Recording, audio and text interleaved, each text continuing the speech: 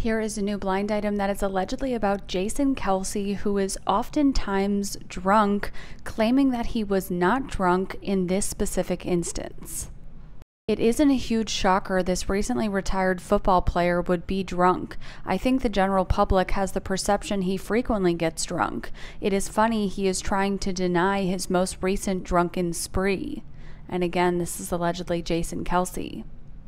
And the related headline reads, Eagles superfan doing okay after Kelce chest bump, just a little banged up. Eagles superfan gives medical update after Jason Kelce chest bump injury.